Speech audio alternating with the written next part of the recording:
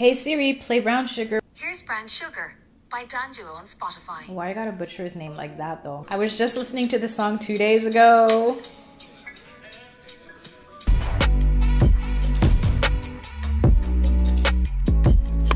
Hey loves, it's A back on your screen with another one. Hope you're well. As you can tell from the title, today we're discussing Atlanta Season 4, Episode 3, Born to Die. Perfect title for what we see is going to happen in this plot.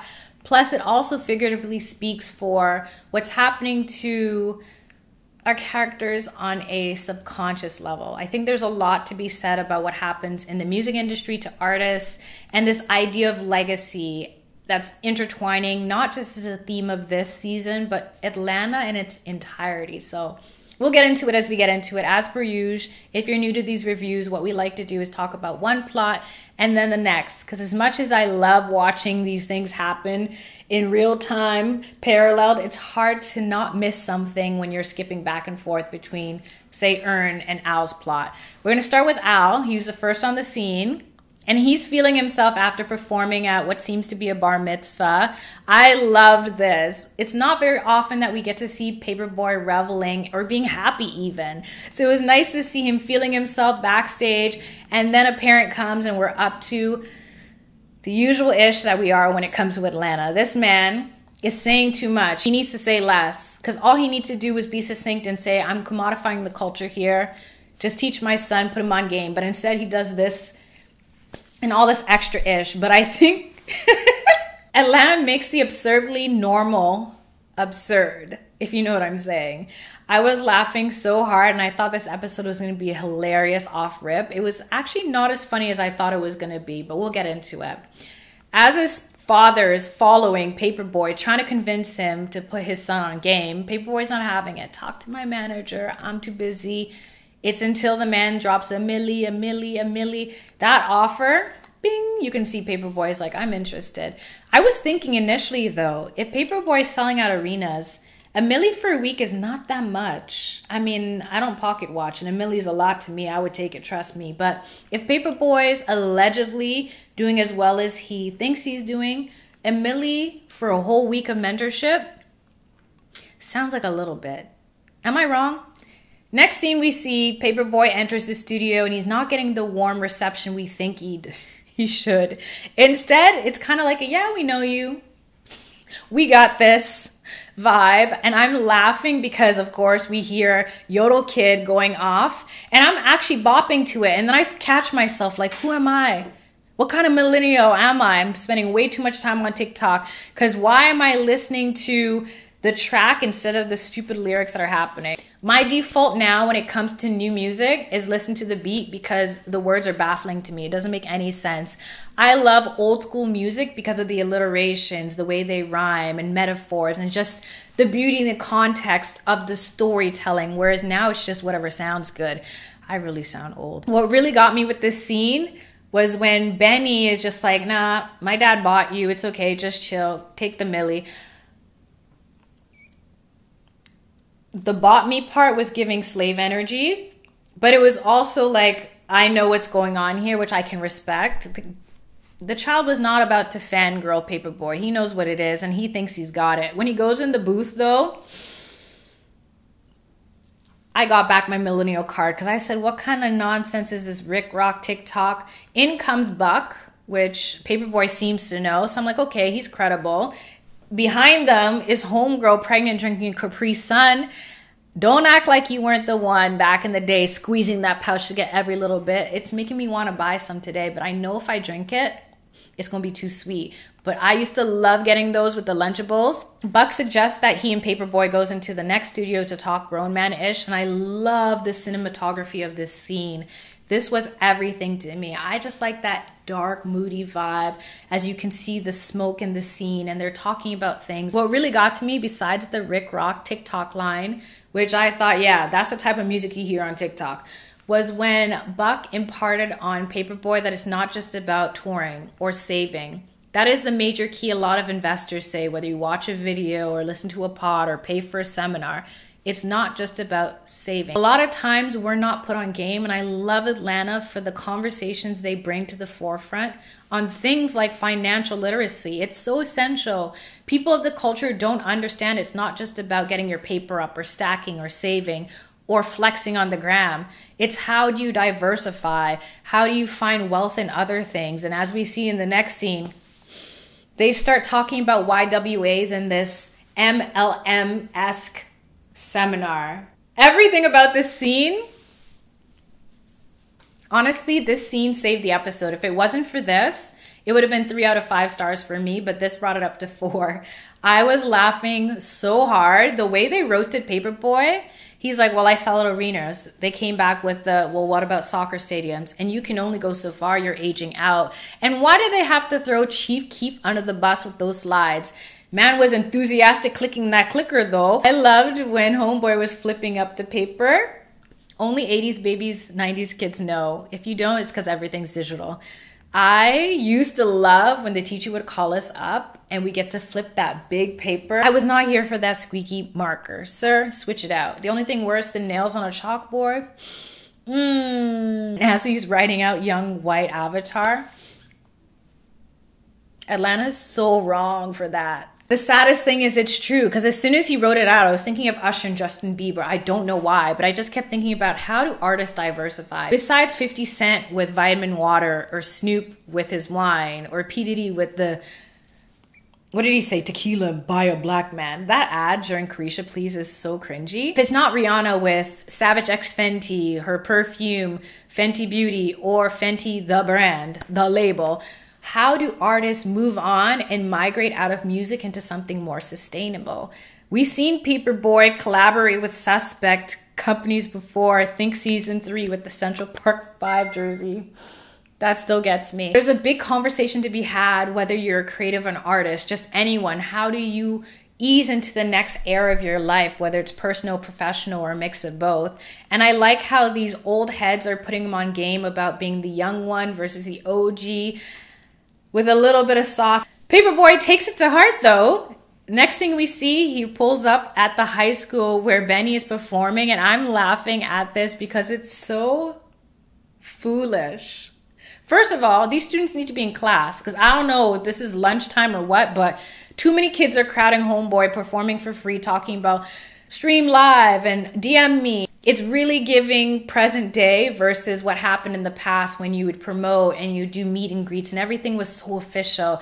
It seems like if you want to get on ground level, you literally have to be on ground level as an artist.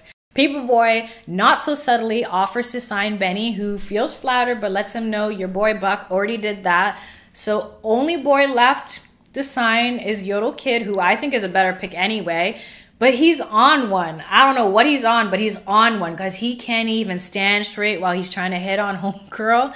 Paperboy is ruthless, though. He's like, don't throw up in my car. Don't even lean on my car. Fast forward a couple of months.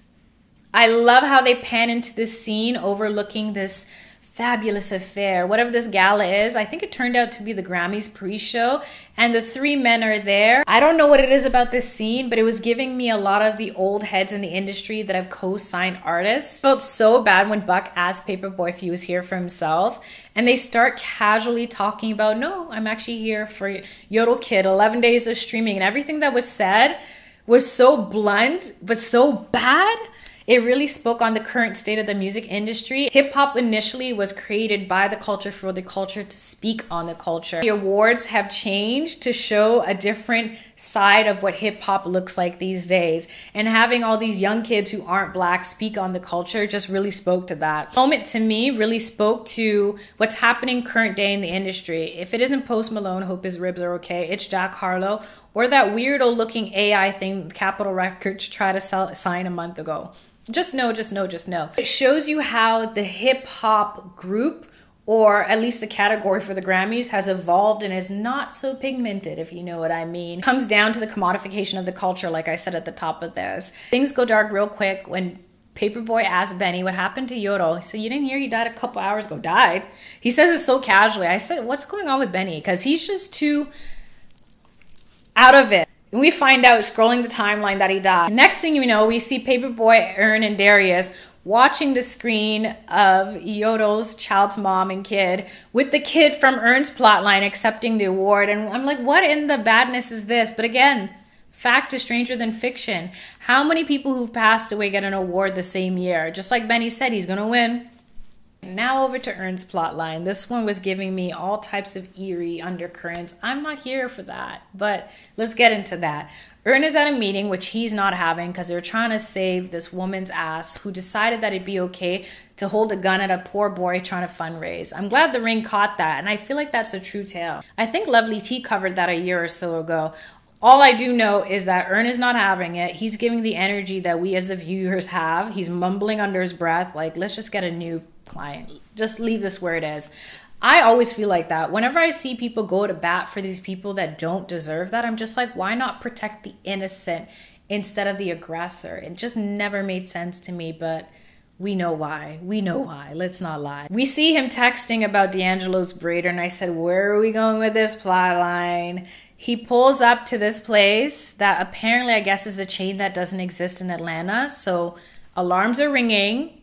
If it wasn't the upside down sign, I don't know what it would have taken for Ern to go the other way. Because for me, I don't deal with no flip it, reverse it type of things. Ever since the alone, you got to remember the YouTube era of Illuminati or playing music backwards. Ever since then, I don't play, okay? So for Ern to enter that room with the large bricks and the homie in the corner who doesn't say ish, I'm not here for it. I don't do horror movies. So this is pushing it for me. Ern goes in, asks the man where D'Angelo is. He just subtly signals to the left, and Ern goes to where there's a green tarp carpet, whatever, and lies down.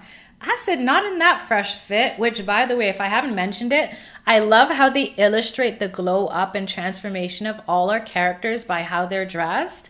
I loved Paperboy's suit and all his outfits. It just shows that he's still got his swag and his style, but he's elevated. Even Darius with his hair color, that Chris Brown color change, I'm not mad at it. And then of course, Ern is put together from head to toe. His hair's not grown out. The curls are popping a little bit. I want that red jacket for myself. I wonder if Zara has that. I can see from the music to the costume design, A1. Ern lies down on this dirty green tarp, pulls it back a bit, sees blood. I said, if this is not your sign, what's it gonna take? In the background, faded, I thought it said Faith, but I think those are just scratches on the wall, right? What did it for me was how they made this montage blur and fade into other things to show that time was passing. I'm gonna try that in my next vlog to make it more interesting. I'm always taking notes of the cinematography in the show and trying to put it in my own videos. It was everything. I loved how they showed his shoes. You could hear the tennis ball. Then you could see him scratching the wall. Suddenly he's like, I'm thirsty. Can I have some water? The man subtly ushers to the cabinet. This was the funniest part for me when they zoom in on the Dasani and that's Ern's breaking point. I feel you. Whenever I go to a job and that's what they have on deck, I said, you don't love us. I'm quiet quitting today because you can't offer people you care about Dasani, okay? I hate that it's in rap songs because it's not even good. It's just because it raps with For those of you who don't know, I live in Toronto. Mississauga is a borough just west of here, and that's where Dasani is packed. It's basically Mississauga tap water, and it tastes like trash. So that's why I was falling out. They really came for Dasani in this episode, but no lies were told. I don't know what came over Ern, but maybe he finally got what he needed from therapy last week because he sat down, tapped in, grounded, got all meditative with it. Then he started saying that D'Angelo is all of us. I don't know if it was in that comic book or what, but I was like, where is this going? The man gets up with his ring full of keys. I don't know what those keys are for because there's only one door, sir. But he unlocks part of the wall that looks like one of those crematory type things, and Ern gets in. I said, this is nonsense. No black man is getting in any tight space like that. But he does. The room goes dark, screen goes black like it did last week. It's definitely a rebirth metaphor. It has to be at this point. We've seen it 2 times this season already. It has to signify rebirth. He comes through the other side, another old looking room. It's definitely something from the 60s or 70s. A man with straight back braids humming to himself. And I'm like, no, they could afford D'Angelo. He gets up, he makes himself a peanut butter and fried chicken sandwich. I was just like, what's going on here? This looks gross. I thought he was going to offer it to Ern since he hasn't eaten or showered for a week, but instead he takes a bite, puts peanut butter on his forehead like Simba and Lion King. What is going on? And what really tripped me out was the back and forth conversation. Ern's like, I really need to sign D'Angelo. Was this a test to show my patience? And Boot, like D'Angelo says, the D'Angelo Initiative is a streamline, a network of men and women who X, Y, and Z. Let me know if I'm the only one who felt like this was giving Lost meets Matrix tease. I don't know what it was, but it was just so omniscient and weird. I was just like, we could leave this alone. But what really caught me, and I'm sure you caught on to too, was when he said, you've been having this reoccurring dream since you were 8 of hands reaching out to pull you. How do you know it's not a good thing? That really struck me. Like, sir, what do you know about my dreams and how do you know? And also, the power of perspective. When Ern spoke of this reoccurring dream in the past, it's always been from a horror and nightmare perspective. But what if he leans into that fear? What comes out of it? It ties and tethers in perfectly to last week's episode, his therapy session, and some of the things we've seen over the last couple of seasons. It makes me wonder what could come out of that. I actually don't want an answer because as much as I was happy about figuring out what happened at Princeton last week, I think this is better left to the interpretation of the viewer, if you ask me. I was really, just keep it real with you guys, I was very creeped out that old boy knew about Ern's dream. But we'll see what that materializes into in the next couple episodes and scenes. I love how this guy tries to get Ern to sign him and he's like, no, I'm good on that. He's like, it's a lot to run this operation. No one told you to do all of this. Darius has no plot, but he's there chilling with Ern and Paperboy. And then, like I said, we see the TV screen where Paperboy's client and Ern's client intertwine. And I'm also falling out because Ern is asked by Paperboy, how do you do it? How do you manage? It's a lot. It's emotionally taxing. And Ern's honest. He's like, it's about survival. And that hit on so many different levels. There's a lack of connection between these two cousins as far as checking in. I really hope we get to delve into that more with the next couple episodes. This episode ends, though, with Ern going to do work, as he does, Darius going to party, because I mean it's Darius, and Al being left alone, much like Ern was in last episode, to ponder his thoughts and play with what's happened and transpired. This entire episode really tied in well with the themes that we've seen throughout the years of tapping into who you are, discovering yourself further, easing into your fears, allowing the journey to teach you something, and being open. I honestly don't think in season 1 that either of these characters would have gone along with whatever was happening for so long. And for Al to say the things he said in that Grammy scene really made it apparent that he's seeing the industry for what it is and he's now playing the game. And I like that, especially since the Nando's dude really ran with his money. It really is tying with a pretty little bow the growth and dynamics at play between these two characters and the parallels. It felt like Al was trying on a manager hat in this episode and it didn't really quite fit. So it was cool to see that and see that he has a different perspective and respect for Ern. I really liked it. I think I would have loved it more if it wasn't so heavy, but we need these episodes to have these type of conversations and discourse. So I want to hear from you. Let me know what you took away from this episode. Subscribe for more, and until next time, stay safe, stay sane, stay blessed. Love and later.